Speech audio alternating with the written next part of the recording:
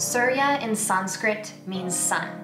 So Surya Nadi Pranayama, or Surya Bhedana, is a single nostril breathing technique for energizing yourself, for feeling more alive in your body. In a previous video about Chandra Bhedana, which is Surya Bhedana's cousin, we took this hand variation, middle finger and first finger in, pinky touching to ring and thumb open.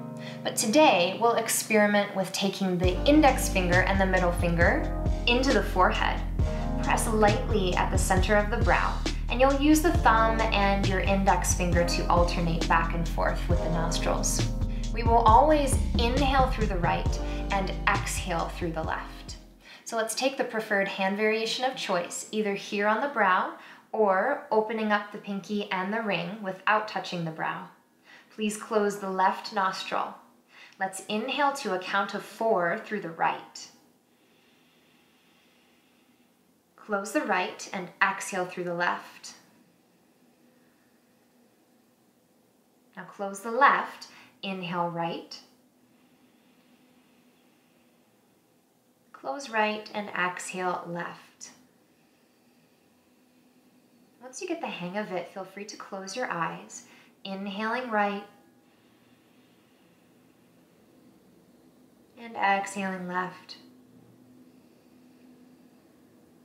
Find your abdomen as you breathe and ensure that this space is moving so that you're not just breathing through your upper chest. Loosen the muscles of the face and anything else that doesn't need to tighten as you breathe.